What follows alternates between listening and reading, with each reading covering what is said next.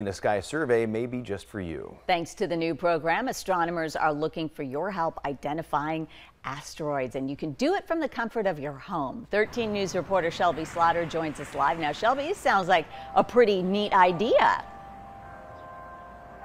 It is a pretty neat idea, Brooke and Dan, and you don't even need a telescope to take part in this research.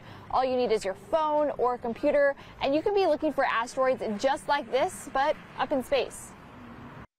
We need help deciding from all these little detections that our computer has picked out, is this a real asteroid or is it a false detection? Carson Foles with the Catalina Sky Survey is asking for your help.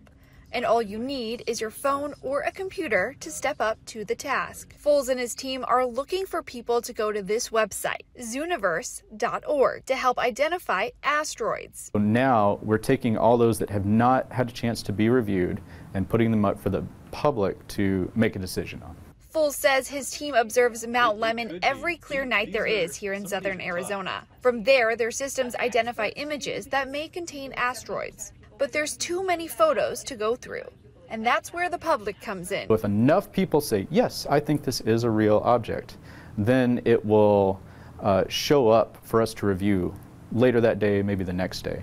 He says anyone can be up to the task of looking for an asteroid. All you have to do is answer a yes or no question, and then Foles and his team will take it from there. We have been looking for specifically near-Earth asteroids for over 20 years now, and we are the world leaders in finding them by numbers. I'm told this program has already seen some success already. After just a couple of days online, the team has already been able to discover 3 asteroids. If you want to take part in this research, you can find the link up soon on our website. Reporting from the University of Arizona, I'm Shelby Slaughter, 13 News. All right, thank you, Shelby. Well, it'll be a tough night.